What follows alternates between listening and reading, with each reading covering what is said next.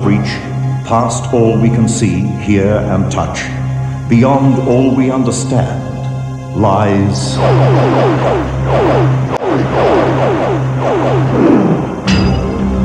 the extraordinary. We're ready. Will you all come aboard, please? The extraordinary is the hidden mystery that lies behind Australia's first commercial airline disaster. A mystery unraveled by séances and a trans-Tasman psychic link. Charles Dunnell. Charles, you were a pilot. Wait a minute, you were the co-pilot of the Southern Cloud. It is something that allows this woman to communicate with the dead. Not the normal dead, but some of the great names of history. It's not like writing a novel, really. It's like reading it. It is the plan by this doctor to create a master race, a generation of children to think, invent, and create far beyond the level of the rest of us. The extraordinary is actor Rod Steiger's life experience with forces that cannot be explained. And my mother was a frustrated performer and an actress. And I looked at her, and all of a sudden, I said, "You slut. You tramp. You goddamn alcoholic." It is the story of the desperate cry for help heard by a young bushman. A cry he ignored, and one that haunts him to this day. Help me, help me! Just some of the stories that lie beyond our normal understanding. Tonight on The Extraordinary.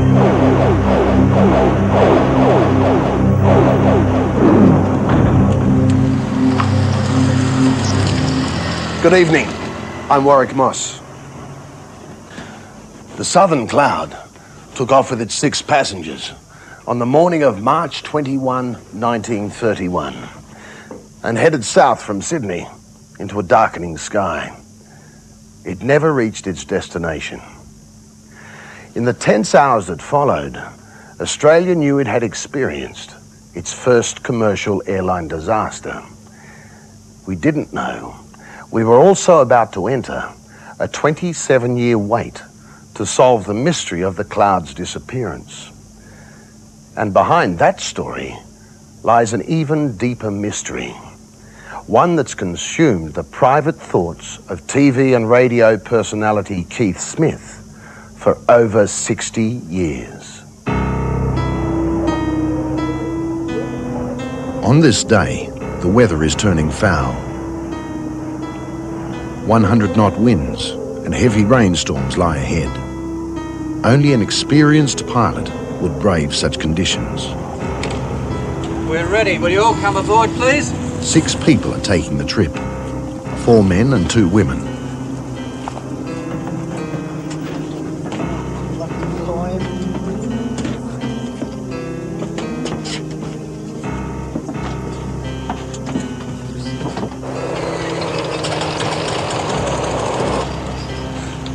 Well, ladies and gentlemen, Melbourne will be the next stop. I hope so, mate. Several, like theatre producer Clyde Hood, had flown before. For the others, it was their first adventure into the air, and their last.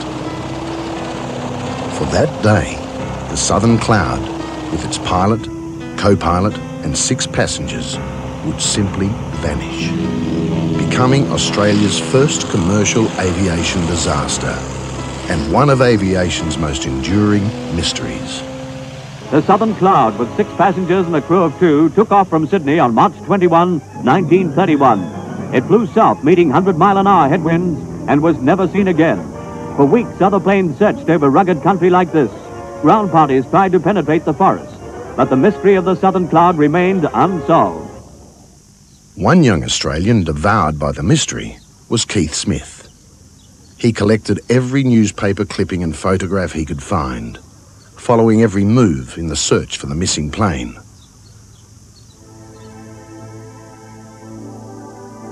But as the weeks, months, and then years passed without even a trace of the plane being found, Keith, like thousands of other Australians, pushed the mystery to the back of his mind. He later went on to become a favourite on Australian radio and television, hosting programs such as The Pied Piper Show and A Word from Children. But Keith Smith began his career as a broadcaster on ABC Radio, where he specialised in shows on paranormal phenomena. One day in early 1952, he was asked to record a séance, a supposed communication with spirits, or beings who had passed on into the afterlife. Now, before we start the séance, I would like you to follow a few steps. It would be there, 21 years after Southern Cloud's disappearance, that Keith Smith's memory was to be jogged in a most peculiar way. The spirit world will enter the room and the trumpets will rise. The séance was to be an unusually sophisticated one. Through the presence of the medium, various spirits were to be contacted. These spirits would then associate themselves with what are called séance trumpets, causing them to rise up into the air. These simply formed sheets of cardboard would allow the contacted spirits to actually talk to people in the room. In other words, the trumpets would give voice to beings who normally had none. Now, we should remember that Keith Smith was no devout believer in the hereafter, nor a regular séance goer. He was at this psychic gathering as an objective, perhaps sceptical, investigative journalist. Well, I watched, and as the power built, people started to sing. The medium went into trance first of all, and as they sang, to my astonishment, the trumpet slowly floated off the floor in the darkness, covered in paint, remember, up to the ceiling. As the trumpets began to rise and hover, Keith scrutinised them carefully. And after a time, to my surprise, one floated in front of me. I didn't know what to do. I put my hand around it to see if there was anything holding it up. It wasn't. Hello? I pushed it away, it came back again. And then a small voice came out of it. It said, Charles Dunnell. The voice uttered a name which Keith Smith had no recollection of. Dunnell? At least, not immediately. I said, I don't know any Charles Dunnell.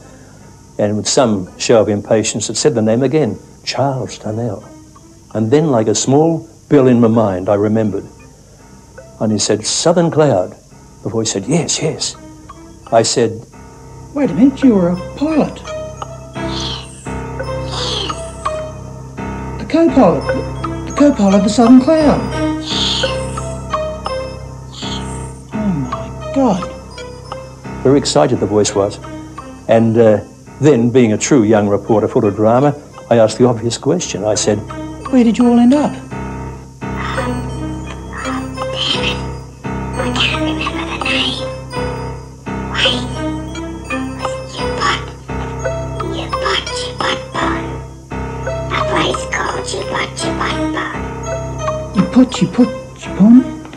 Keith Smith left that séance carrying a healthy load of scepticism. But then how could anyone there have known about his obsession with the Southern Cloud all those years ago? Hungry with curiosity, young Keith Smith scoured his scrapbooks and maps. Eventually, he pinpointed the tiny village of Upoti Potpon in Victoria. But to his disappointment, it was hundreds of kilometres off the Southern Cloud's flight path. And there for Keith Smith, the mystery might have rested. That is, if there hadn't been one more unnerving link. Some years later, in 1952, I was doing a program on ABC called Happy to Know You, all about migrants, and we were looking for missing migrants, people who'd been lost in World War II. And I got a letter from a listener who'd heard the program, a listener in New Zealand, and he said, I'm a radiesthetist. I'd never heard of it. I looked in the dictionaries, couldn't find it. He said, but I have the ability, given a picture and a map, to tell you whether that person is living or dead and where that person is. Send me a picture of a migrant and you can test me. The letter was tempting. On impulse, Keith Smith sent this radiesthetist a newspaper photograph of one Miss Glasgow, one of the passengers aboard the ill-fated Southern Cloud. What the radiesthetist sent back was a map marked with a rough fix of Miss Glasgow's remains. It was nowhere near the Victorian town of Upotipotpon, but hundreds of kilometres away in southern New South Wales. I put it in the too hard basket, and I was doing my Pied Piper program with the children at the time. I went to Queensland to do the show, and one morning, travelling between schools looking for children, I saw a Courier Mail banner outside a lolly shop, and it said, Southern Cloud Wreckage Found. I grabbed the paper, and I couldn't wait to get back to Sydney. The wrecked airliner has been found, lying where it crashed as it tried to clear the top of a mountain in the Southern Alps. The plane lies up there, in almost impenetrable bush. Tom Saunter, a carpenter, found the plane on a walking tour. The Southern Cloud, found after 27 years. And when I returned to Sydney, I took my little map to Civil Aviation over at Ball's Head Point, and the experts pored over it and I watched. And they decided that with a whole world to choose from, the radiesthetist in New Zealand had pinpointed the wreckage of the Southern Cloud exactly. 4 months before a carpenter on his Sunday off had walked into the bush at a place called Happy Jack in southern New South Wales on a snowy scheme and stumbled over the wreckage. The actual location of the Southern Cloud and Miss Glasgow's remains lay just kilometres away from the spot marked by the radiesthetist. On the map he was using, just 1/2 of a centimetre away. And this 4 months before Southern Cloud was found. But what about Upotipotpon? Charles Dunnell's ghostly message in a séance years before. Is it possible that the Southern Cloud had overflown that small town where Charles Dunnell believed they'd crashed before going on to some rendezvous with fate in southern New South Wales? If so, does that mean that a mistake made in this life can somehow remain unresolved, undiscovered even, in a life hereafter? In other words, was Charles Dunnell's message that of a genuine and genuinely confused ghost? And how did that New Zealand radiesthetist come this close? That it sounds cranky, but what she can't explain is why she can write at a speed of 2,000 words an hour. That's a complete novel in a day.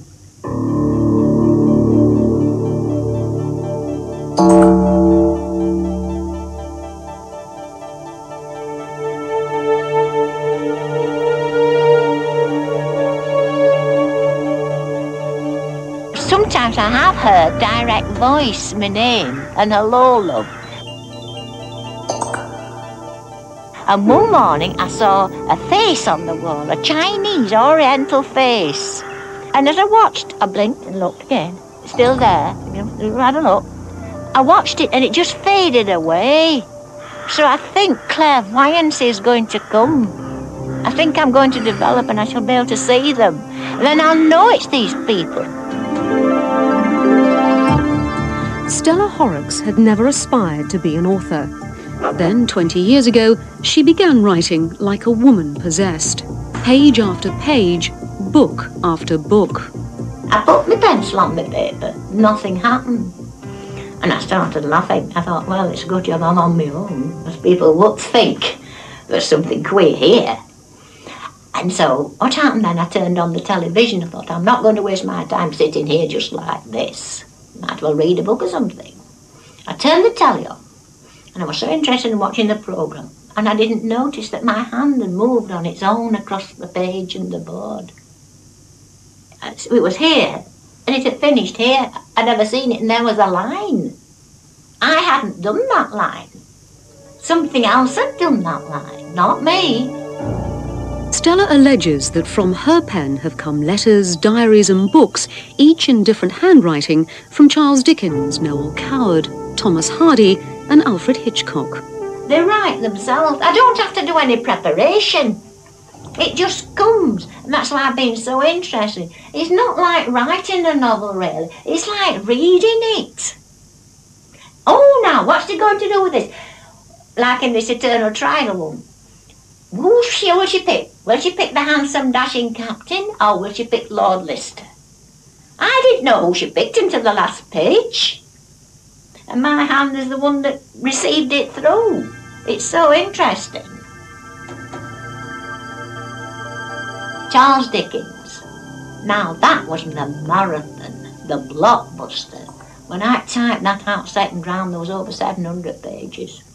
Now it was a blockbuster to me, because I'm only a one typist.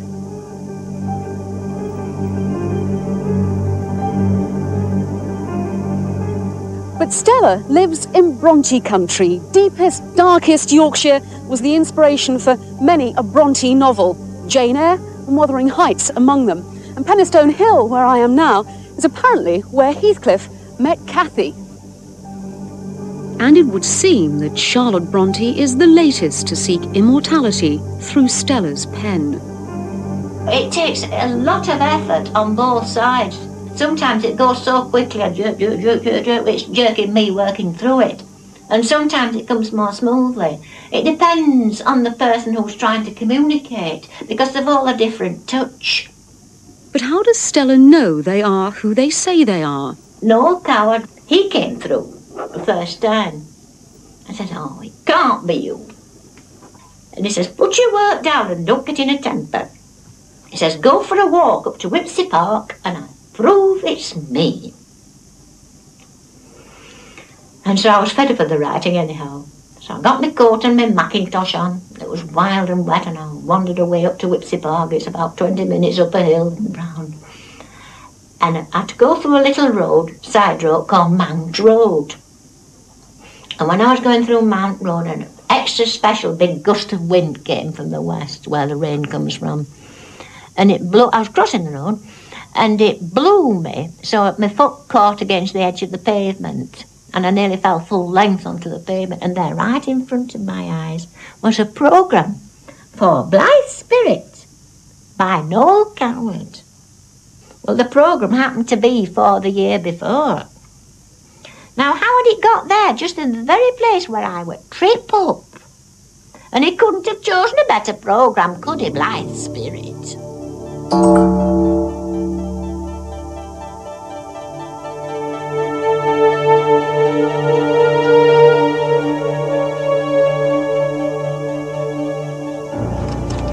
It would be easy to dismiss Stella as an eccentric but thoroughly charming old lady who immerses herself in this writing as a means of soaking up the long and perhaps the lonely hours.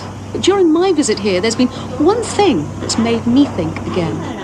By chance, we met Dorothy, a neighbour. Dorothy lost her partner Tony last year. On the day of the funeral, she says she received a letter from him through Stella.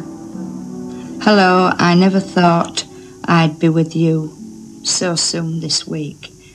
I should have heeded the chest pains. I knew that if he could get through, he would get through. And Stella was the likely person. And this is Tony's signature here. And this is the one that came through to me from Stella. And as you'll see, they're very, very much alike. But she's gifted. She really is. I go on with it because I want to know what comes next. But there's so many, they tell me there's a really long queue of authors wanting to come through. Oscar Wilde's been a time, but Tony is very witty. He wrote some very witty sayings. There's a queue. And the next in line is apparently Thomas Hardy, who's returning to finish off some work he started with Stella some years ago. Coming up, the plan to create super kids, a special generation of children bred with genius sperm to create a master race. Every youngster is such a dandy contribution to our population. Actor Rod Steiger, and experiences that cannot be explained. I thought about suicide. I thought about it a lot. In fact, it shows you about social conditioning. The thing that bothered me the most was not the fact that I would be dead. I didn't want to leave a mess. Bert Weston is 90 years old. For 70 years, he's carried the burden of guilt. Bert says he ran away from a cry for help, scared off by a ghost. The plan was to create a master race, to start a generation of children who would think, invent, lead, and succeed on a level way above the rest of us, a super race of humans. If the scenario sounds familiar, like something out of Germany in the 40s, think again. The plan is in existence today, and it's happening in the USA.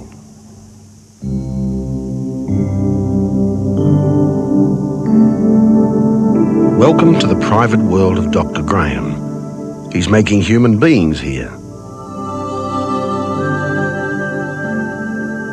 It may sound as spooky as it looks. It may disturb you. Most of us like to leave this sort of thing to God or nature. But before we let impulse cast Dr. Graham as a Dr. Frankenstein, we ought to know a few things about his work and why so many women come to him asking to be impregnated by his very select supply of male sperm. They come to us because they want the best child they can have. And that's a very good motive. These youngsters are so curious and alert, active, and the parents are so proud of them. Call him Frankenstein, Dr. Graham, or what you will. The 86-year-old Californian doctor will tell you he's just trying to make humans better than the current model. And for 30 years, he's been developing prototypes of a higher being that can think faster, invent sooner, create better, and save all of us from extinction. Robert Graham is in search of the perfect human. We're recruiting excellence from every race, every place we can find it. I'd like to see good leaders, inventors. There are lots of things problems yet to be solved. It would be nice if somebody could figure out a cure for the common cold. It would be nice if somebody would figure out how to take the salt out of the ocean water. So how does he go about fulfilling his vision? He started in 1980 by soliciting the sperm of the best of the best. He sought out Nobel Prize winners who were willing to donate their seed for mankind. Every youngster is such a dandy contribution to our population. They're not our troublemakers. They're our potential trouble solvers, our leaders, our thinkers. Dr. Graham has long since run out of willing Nobel donors, so he leafs through the next best VIP guides, like Who's Who in science and engineering. There are a lot of no's, but enough super IQs willing to give for the cause that Graham currently turns out 13 of his superhuman species a year. This is a beautiful youngster by our German donor. For a while we had an outstanding German donor. He was a wonderfully handsome man and very bright and very successful. He was just everything. He's a hero. His proudest achievement may be 10-year-old Doran Blake, born to a psychologist mother who wanted more than an average father to her child. Early on, Doran showed signs of advanced intelligence and creativity. His talents ranged from music to computer science. Doran was very tired the night we met him, but his uniqueness would not be dimmed. Math is just so fascinating to me. I love the way it works. And I love hard math that I'm doing with my grandma. Algebra is very, very fun. So it's the funnest thing I've ever done in my life. Well, not the funnest, but one of the funnest things. Dr. Graham's sperm bank is housed in an average-looking building in Escondido, California. But his super children are spread all across America, 181 so far. They carry the genes of the superior minds of the world, and in most cases they have shown rare talent in a particular field, whether music or maths, science or literature. Doran Blake's father is Test Tube 28. His mother, Afton Blake, couldn't be happier with their offspring. He didn't read especially early, But he went from kindergarten, where he learned to read in the beginning of kindergarten, to reading Shakespeare by the end. So in a 9-month period, he went from just beginning to read to college level. In Dr. Graham's lab, the donor's personal history is colour-coded and annotated in files, along with similarly categorised vials of yet-to-be-used sperm. The so-called Nobel Sperm Bank was actually conceived by famous geneticist Dr. Hermann Muller, and Graham simply sees himself as carrying on his master's work. What I'm trying to do is not propagate anything that's adverse. Diseases, stupidity. Doran has known from the beginning he is one of the specially conceived, and as with most of the Nobel kids, he's set his sights on a future somewhat more lofty than the kid next door. He's read through a library of books most adults wouldn't attempt, and has for years been designing his own computer programs. I want to be a computer scientist for my main job, but along with being a computer scientist, I'll do a lot of other things. My dad is one of the top computer scientists in the world, and because I'm very good with computers, I was born with an instinct for computers and electronics. Dr. Graham's experiment is in its transitional stage, and he believes it's working beyond his wildest dreams.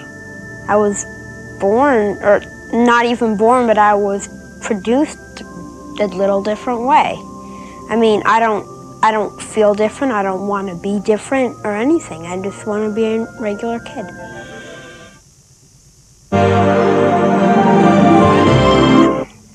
And his life experience with forces that cannot be explained is riveting.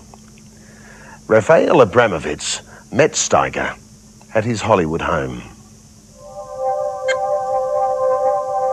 I sit there, and my mother was a frustrated performer and an actress.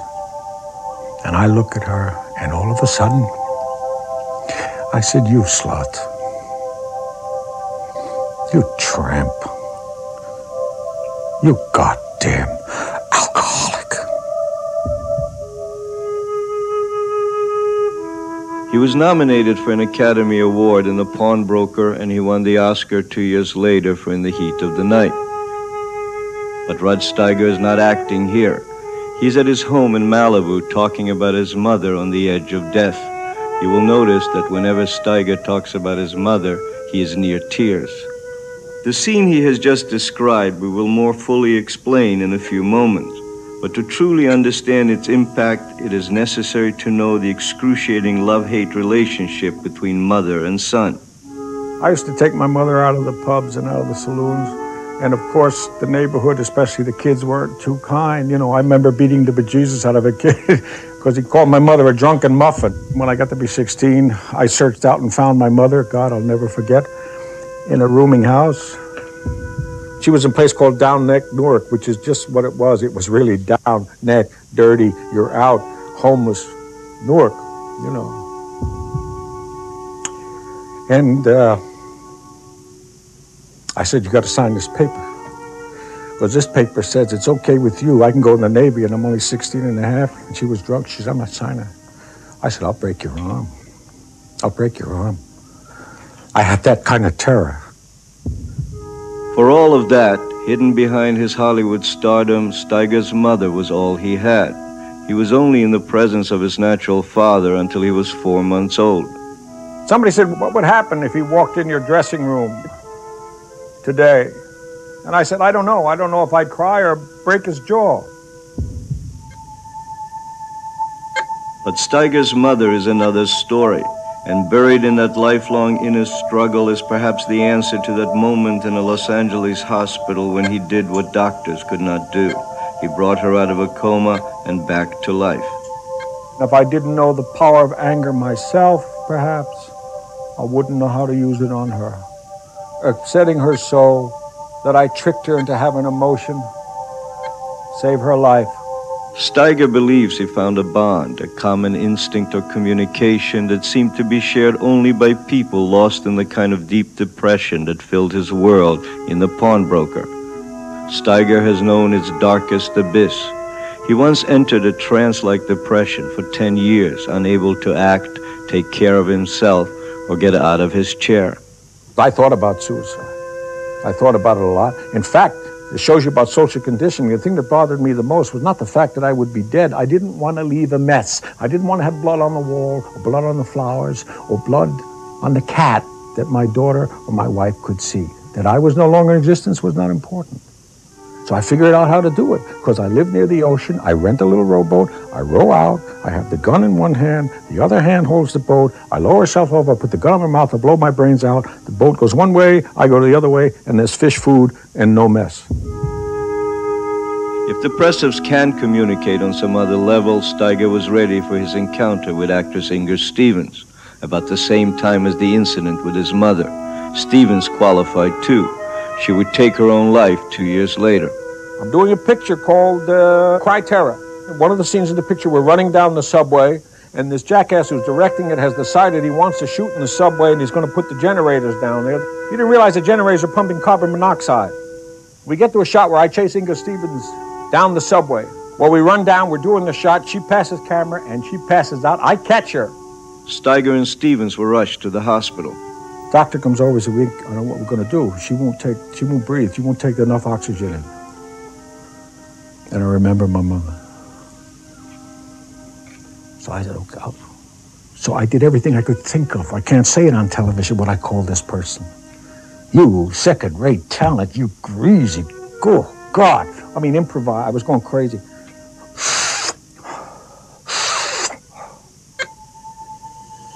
But the most dramatic example Steiger comes back to is his mother.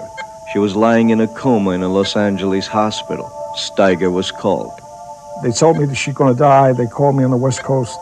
Get there as soon as you can. So I get there, I get to the hospital. They said, she's not going to make it. It's interesting. I said, why? She's too sick. He says, no, she doesn't want to. I said, I beg your pardon? Talk about choice over death. She has chosen, she don't want to. We can't get her to come out of the anesthetic. I go up, and she's in an oxygen tent, the old-fashioned ones. And I sit there, and my mother was a frustrated performer and an actress. And I look at her, and all of a sudden, I said, you slut. You tramp. You goddamn alcoholic. How you couldn't sing if your life depended on it. You didn't look good enough. You didn't sound good enough. Now, the room was full of people and doctors. I'm crying when I'm saying this. The nurses are crying. Everybody's, what kind of a son is this? I said, you're not worth beans. You couldn't ever be a performer. She raised her right hand and came out. I knew if I got her angry, I got my mother back. Tonight in the Sydney suburb of Greenwich, a 90-year-old man gazes at the stars, remembering a time long ago. In a split second, Bert Weston made a decision that changed him forever. That night, Bert could have saved a life, but he was scared off, ran away from a cry for help. But there is no question in Bert's mind that on that night, 70 years ago, he saw a ghost. Bert Weston is not the kind of man to make up stories. He lives on his own, does community work, and carries the vivid memory of that night way back in the 1920s. To some of us, in later life, comes nagging thoughts of things we did, things we didn't do, or help we should have given and didn't give. How could I explain, or how could I tell people the story of a figure that appeared in the moonlight and then scared the wits out of horses and out of me, and then dissolved, disappeared? the local verdict would be plain. In a country district, I'd done the unspeakable thing of galloping away from a call for help. Back in those days, in my early 20s, my hobby was riding jumping horses at country shows. This night, I was heading home from a show on the southern tablelands. The air was clear and the night felt good. When we came to a small creek, I dismounted to let the horses take some water, and I walked around them, a little upstream. I remember the water was pure, and especially that it was icy cold. I would recall how cold it was later, when I had to reassure myself I'd been wide awake during the events of this night. It was also a night of a full moon, and as the moon rose higher in the sky, it flooded the countryside with brightness. As I remounted, I sensed the horses were as keen and as happy as I that we were heading home. It had been a long day.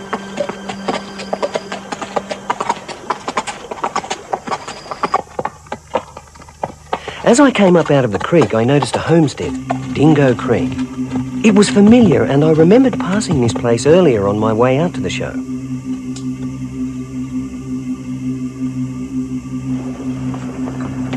It was about then that I saw it, the figure of a man hurrying down from the farmhouse.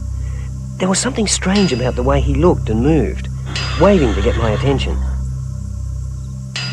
It was odd in that he was wearing a funny old white helmet, the ones they call tiger shooters, and he had a white beard, white shirt and an old waistcoat that was flapping open. Then, just as suddenly, he disappeared behind a tree by the shed.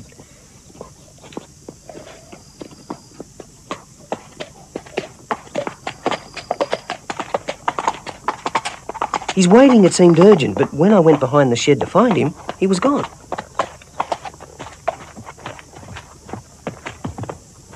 There was a couple of stockyards there, and I made my way to the fence. But there was no sign of him here either. There was just a bull. It seemed peaceful enough at this point, but the old man vanished. Where?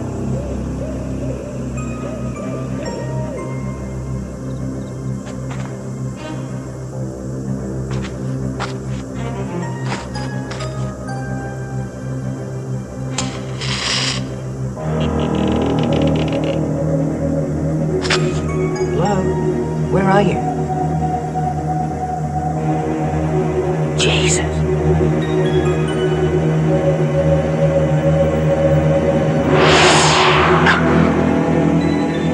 Suddenly, everything was crazed confusion. I could hear cries for help. A woman calling from the veranda. The horses bolting away. The bull charging. It was chaos, and I panicked. I was scared. I just wanted to get out of there. Help me! Help! And before midnight, we reached the township, and soon after, we were the horses safely in the stables, and I was in bed.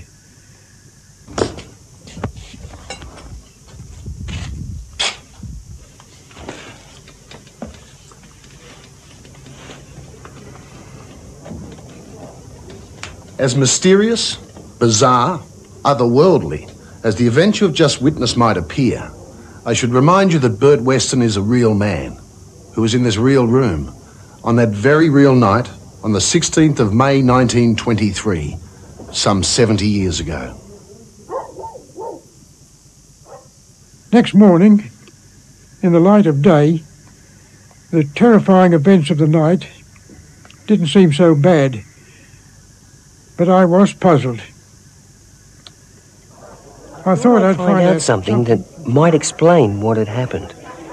I had a terrible feeling that I had failed someone the night before. Have a beer, mate. Yeah, thanks.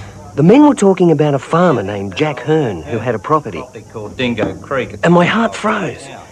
I tried to stay calm as I heard how that afternoon Hearn had gone to feed his bull. Something had gone wrong. The bull had charged and gored him. Yeah, got him in the belly. You can't get careless with new bulls. Hearn had crawled to the house and collapsed in front of his wife, Lara. There was nobody there to help. Yeah, he's bleeding real bad. Not much Laura could do for him. Then they talked about an unknown horseman arriving. Me. I was the unknown horseman. And how, when called to help, I'd ridden off into the darkness. And the horseman took off at full belt. This morning the bull was gone. Jack died around midnight. Dear God. But who was the ghostly old man? Could I have imagined that? I knew Jack well. I knew his father as well, old Frank. Funny old chap. Used to wear this old tiger shooting helmet. I remember the straggly beard he had. And he used to always wear this old waistcoat. I think he slept in the thing. Funny thing is, exactly 20 years ago, he was killed in those same yards. Though I would never have all the answers to that night, I came to believe what happened to me at Dingo Creek. I stumbled onto a farm where a man lay dying, his wife crying for help, a plea from a father who had died 20 years earlier. I panicked, because in my heart I knew I'd seen a ghost. The local verdict would be plain. In a country district, I'd done the unspeakable thing of galloping away from a call for help. I'll never forget that night. I can still see it as bright as day. There are things that one should have done, things that one should not have done, help one should have given and didn't. I could have done better. Seamus O'Farrell is not a man to tell stories. If it wasn't for radar, he wouldn't tell this one. Seamus has had a real-life encounter with UFOs, unidentified flying objects officially tracked on radar. An untold story, next week. That's it for tonight. Just before we go, I'd like to show you part of a story from next week's edition. It's the story behind the book and the film, The Exorcist, a real-life tale told by Raphael Abramovitz. What was it about this place or the story itself that made you uneasy? You don't exactly strike me as someone who would believe, you know, wild stories, right? Oh my God. Do you know what this is here? Can you see this, Sheila? I don't remember seeing that before. I swear. You looked to me like you were a little bit very uneasy just now. Yeah, I don't like it.